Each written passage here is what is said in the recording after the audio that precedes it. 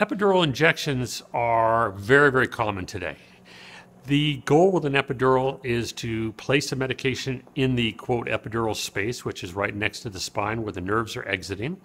It's most commonly you'll hear about it would be in labor patients, in labor and delivery, because we put a little local anesthetic in the epidural space. 5 minutes later, the patients are best friends because the pain from labor goes away. In pain management, the goal is, instead of putting local anesthetic in the epidural space, is to put a small amount of steroid or an anti-inflammatory in the epidural space, trying to reduce the swelling around a nerve root that is being compressed. Epidurals are used for degenerative disc disease or typical sciatica, where the nerve is being compressed. We put a little bit of steroid around the nerve root. Within 3 to 7 days, the pain usually reduces or completely goes away.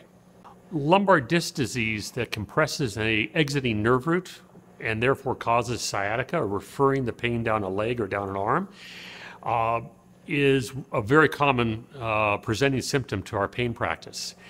If the nerve is being compressed a little bit or just being touched, the patient usually will come in just for pain.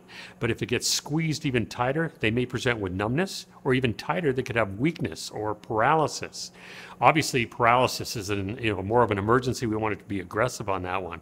But all three situations could be helped with an epidural by reducing the swelling, almost decompressing the nerve. So instead of having surgery, we can decompress it with an anti-inflammatory and still get the same good results without having to go to surgery. A very common question is asking how fast an epidural works. In labor and delivery, it works in 5 minutes because it's a local anesthetic. In pain management, because I'm putting a steroid in there, the steroid is going to reduce the inflammation, but it takes time. The average person, probably about 3 days to start working, and we still wait and see what the peak resolution of the pain is over the week. So some patients will get resolution right away as they leave or the next morning. But I truly ask everybody to wait 3 to 7 days and see what the end result is.